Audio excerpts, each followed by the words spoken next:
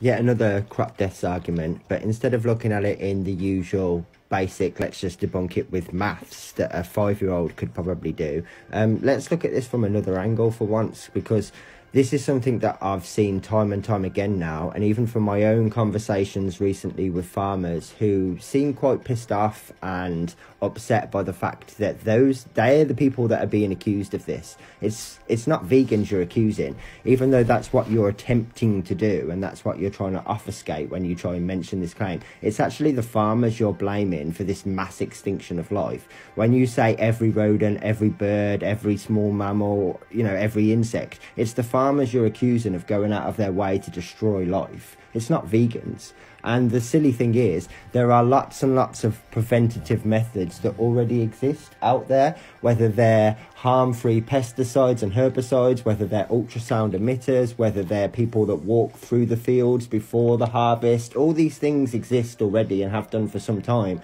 And potentially looking forward, there are always ways of reducing this even further. We could look at ways that don't use arable farming, for example, and looked at something like vertical farming, which would almost completely eliminate crop deaths.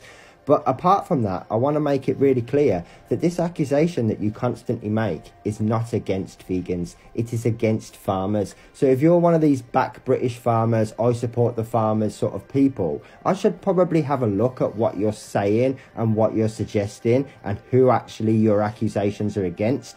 Because the people that you're supposedly backing and defending are the very same people that you're condemning and criticising.